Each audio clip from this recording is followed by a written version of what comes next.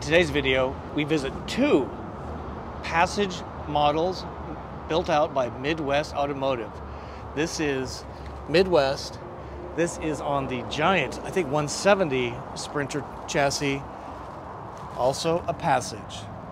Let's jump into the tour.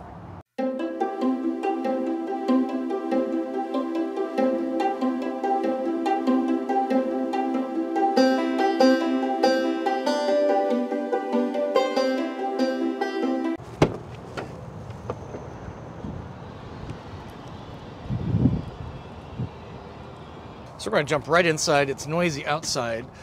This is on the Sprinter chassis, the new model years. You can see that. Very standard. The nice thing about Midwest, and something that they're kind of famous for, is the diamond stitch. This feels like ultra leather. Maybe it's leather, but really nice cabin. Even up here, nice details. Shiny cabinetry, famous for that as well. Really cavernous space above the cab. Even the fan grill gets a little extra treatment here. Spinning around, this is going to be the bathroom. So ceiling vent, wet bath, toilet, tissue holder, drain, sink. Nice. That looks to be the shower right there. And here's a clothing rack, if you will, to hang dry, or to hang clothing to dry. A lot of space dedicated to the bathroom. Again, this feels like wood. It's super highly polished. This is kind of interesting, letting light into the bathroom from the outside. Turning to the galley, Novacool. We love Novacool. This is the same size fridge, I believe, that's in the Travato K floor plan. Sink, residential style. That's really nice. Ooh, really shallow to make room for the kitchen down, or the refrigerator down below. Induction cooktop. A lot of folks like that. This is kind of interesting with your screen situation. So this screen, it's velcroed right here, but with this closed, all this is open to, which is kind of nice. But with the door closed, let's take a look at that.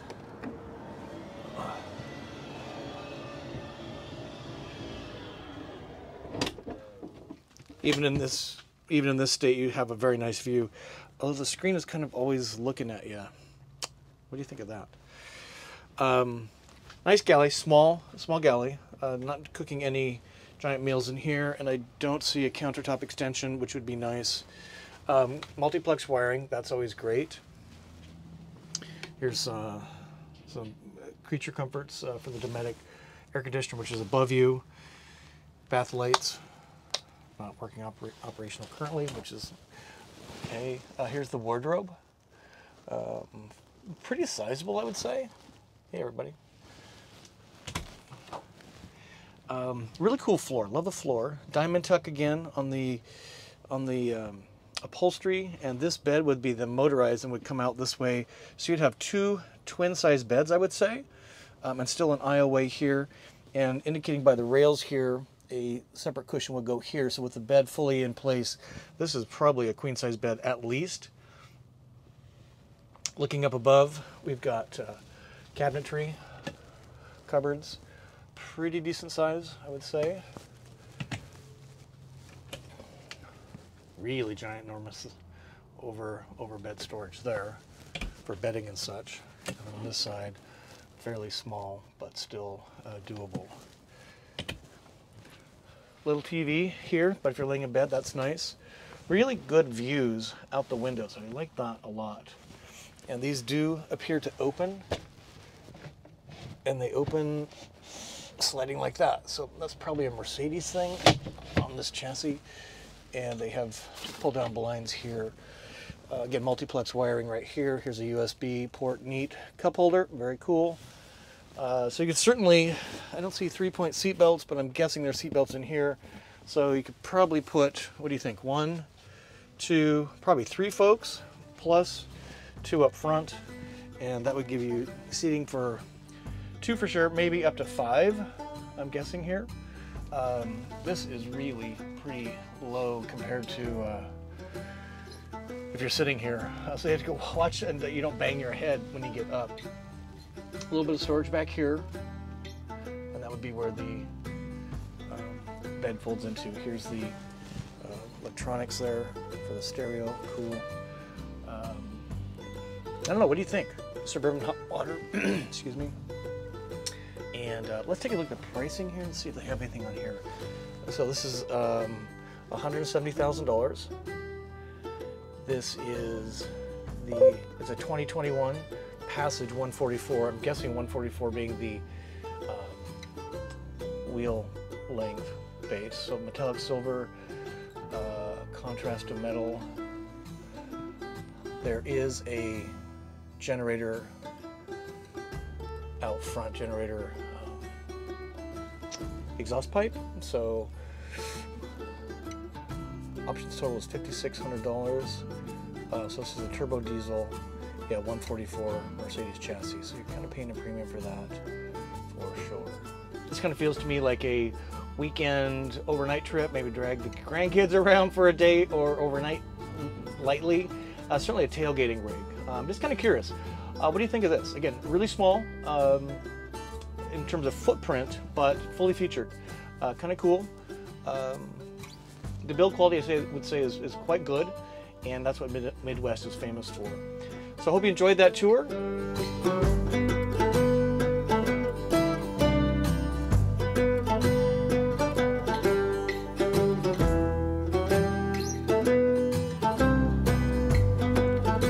That's cool, the door closes by itself.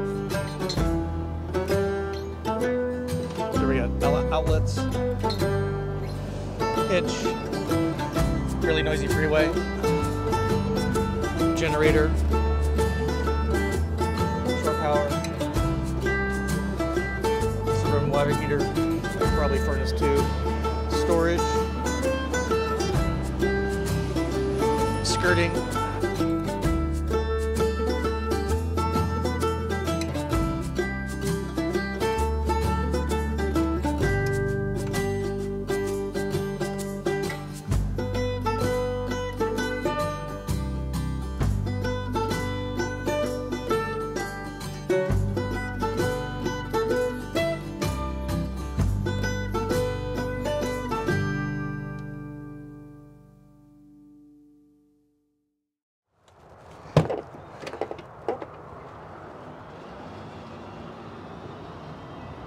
So this is on the larger chassis, which is immediately evident by the amount of space in here.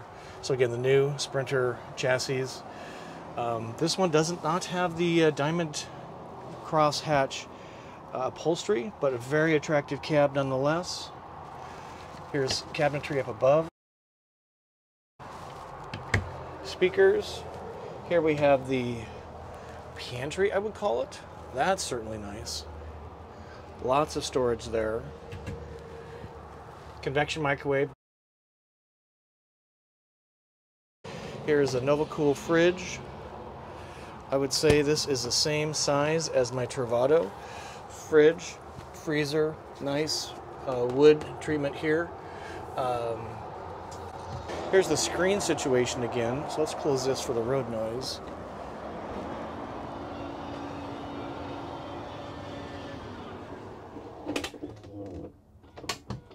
That's pretty cool.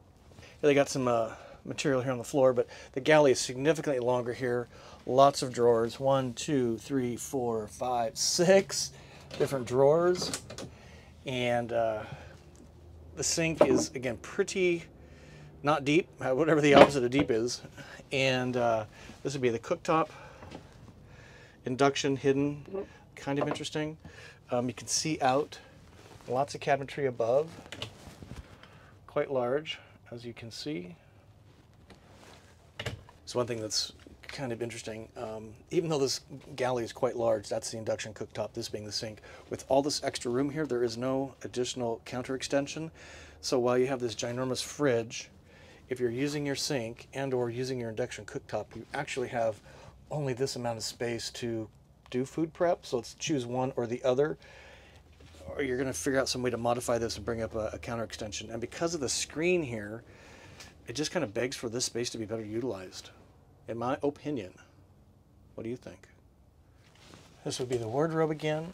Yes, the wardrobe. The bathroom is, I would say, the same. What do you think? Toilet. Oops, bounced my head. Sorry about that. Yeah, I would say these are the same. This is the same. What you're gaining back here feels to be nothing really different. This is the same. So I can get a little light in here. So this seems to be the same back here in terms of size. Over the head, right?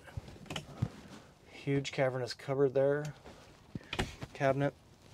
So it feels to me like what you're gaining is some seat space here. Much larger galley. Big fridge. And then this kind of open space, which actually is kind of wasted in my opinion. I mean, you can spin this around, I'm sure, put a lagoon table here someplace. Now here is a table here, so this can be pulled forward and then spun around, so you have a little bit of a work surface here. Got an outlet, which is pretty cool. Here's a light up above.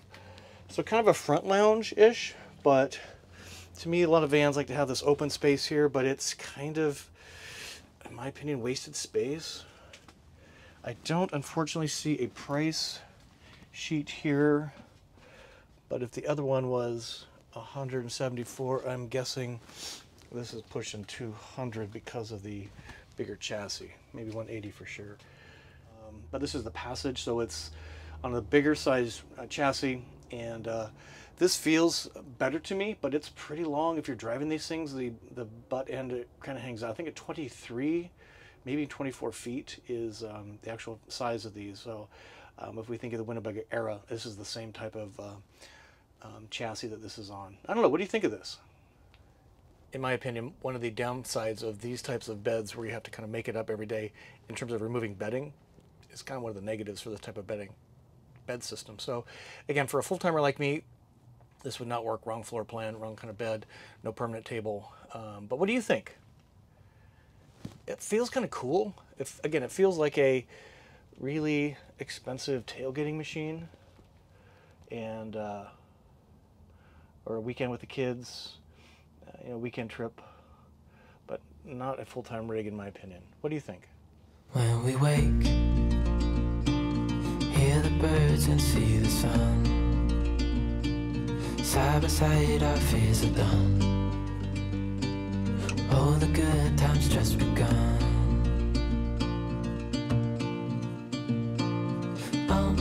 We know what we have, let's hold on tight. Found what we're looking for in life. Call us crazy, but things are finally right. With you and I, the future is bright.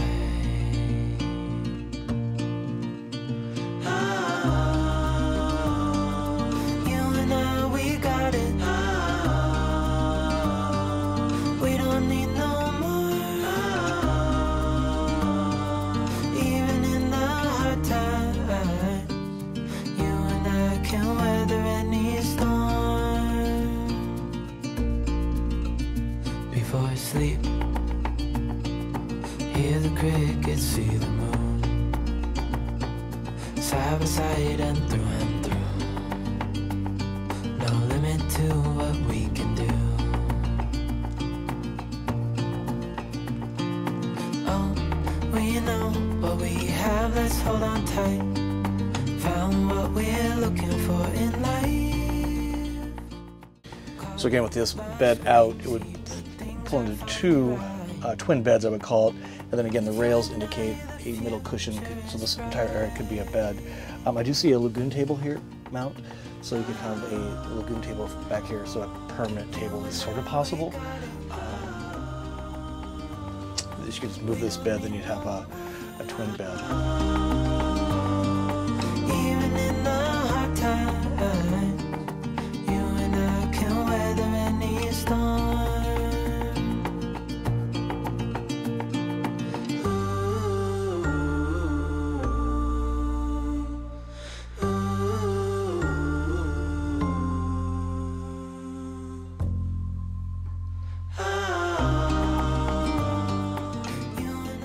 So with that, we say thank you for watching, and if you got anything out of it, give a thumb up. Comment below, would this be something you would like to do? And if you're into vans, if you're into Class B RVs, if you're into the RV lifestyle at all, sure to appreciate being part of the success of this channel and subscribing to the channel. Thanks, and we'll see you.